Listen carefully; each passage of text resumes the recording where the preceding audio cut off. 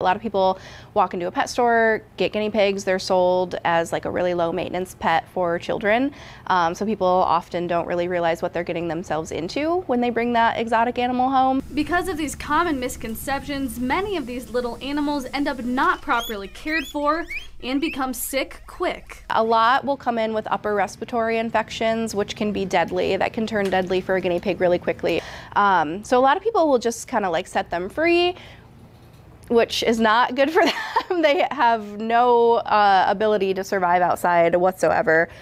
There are many reasons owners become unable to take care of these critters. Some of them even face their own health concerns. So if you plan on rescuing a guinea pig, here's a few pointers.